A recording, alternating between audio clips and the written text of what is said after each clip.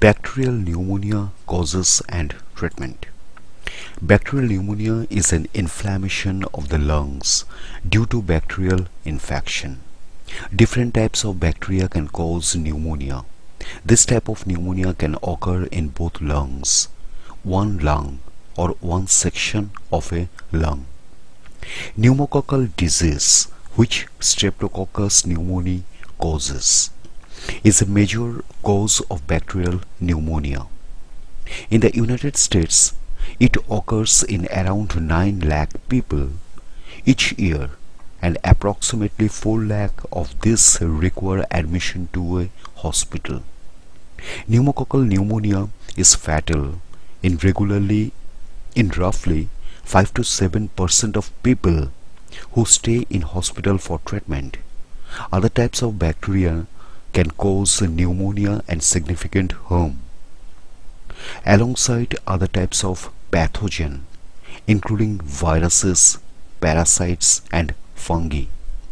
In this video, we look at the symptoms, causes, and treatments of bacterial pneumonia, as well as how to prevent the disease. Symptoms. The severity of bacterial pneumonia symptoms can vary.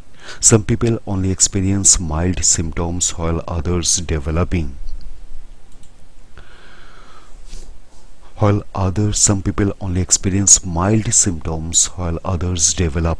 life-threatening complications. According to the American Lung Association, typical symptoms of bacterial pneumonia include chest pain, shortness of breath, a cough that may produce yellow or green mucus, fever, tiredness, chills.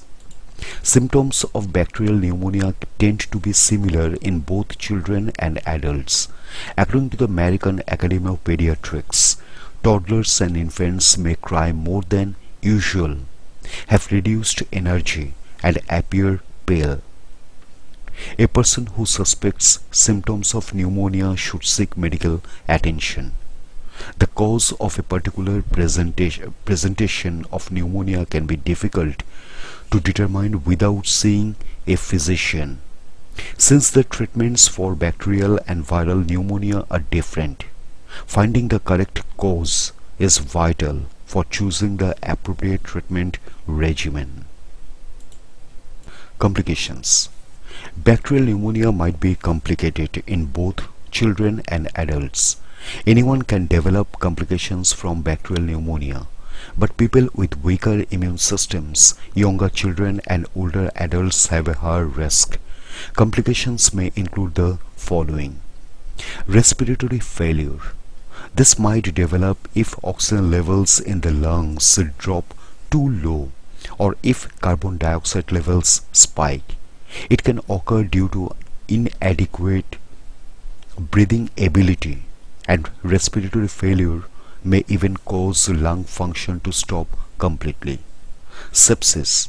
This occurs when an infection causes an overwhelming inflammatory response throughout the body. Sepsis can lead to failure in multiple organs and may be life-threatening. Lung abscess. This occurs when an infected pocket of pus forms in the lung. Emphysema. This is an infectious collection of pus in the pleural cavity that surrounds the outside of lungs. Swift treatment is vital for reducing the risk of complications. Causes. Small air sacs called alveoli are within the lobes of each lung. Normally, these air sacs aid in the body's gas exchange while inhaling oxygen and exhaling carbon dioxide.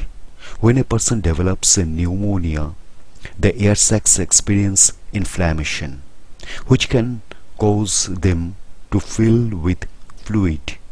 If the air sacs fill with fluid rather than air, breathing might become difficult. In some cases, the lungs and the rest of the body may not get enough oxygen. Risk factors. Although anyone can develop bacterial pneumonia, certain factors increase the risk. According to the Cleveland Clinic, People who have a weakened immune system as a result of cancer, cancer treatment, or an organ transplant face an increased risk of bacterial pneumonia. Smoking tobacco products and having a long-term lung condition such as emphysema or chronic bronchitis (COPD) increases the risk. Being over 65 years of age and having had recent surgery also puts people at a higher risk. Treatment. Treatment for bacterial pneumonia includes antibiotics, which target the specific type of bacterium causing the infection. A doctor might also prescribe medications to ease breathing. Additional medications may include over-the-counter drugs to ease aches and pains, as well as reducing fever. Home care will often include rest and drinking plenty of fluids unless a doctor instructs. Otherwise, be sure to finish a course of antibiotic therapy according to the doctor's prescription, even if symptoms have improved. Some people may require hospitalization for a severe case of bacterial pneumonia, especially for a person who needs supplemental oxygen, is experiencing dehydration, or requires breathing assistance with a mechanical ventilator. People who develop complications like sepsis may also require additional treatments that involve admission into a hospital. As a precaution, those who have an increased risk of complications may also benefit from admission to enable closer monitoring. These groups include people over 65 years or under 2 months of age. Prevention. One of the best ways to prevent bacterial pneumonia is by preserving the strength of the immune system. Eating healthy foods, getting enough rest, and frequent hand washing are good starting points. Since bacterial pneumonia can develop as a complication of the flu, getting an annual flu shot may prevent pneumonia. 2 different pneumococcal vaccines are also available for reducing a person's risk of developing bacterial pneumonia due to Streptococcus pneumoniae bacterium, the most common cause of bacterial pneumonia. These vaccines, which protect against 13 and 23 strains of the pneumococcal bacterium. Doctors recommend that adults over 65 years of age have both types of vaccine. Children should receive a series of vaccination starting at 2 months of age.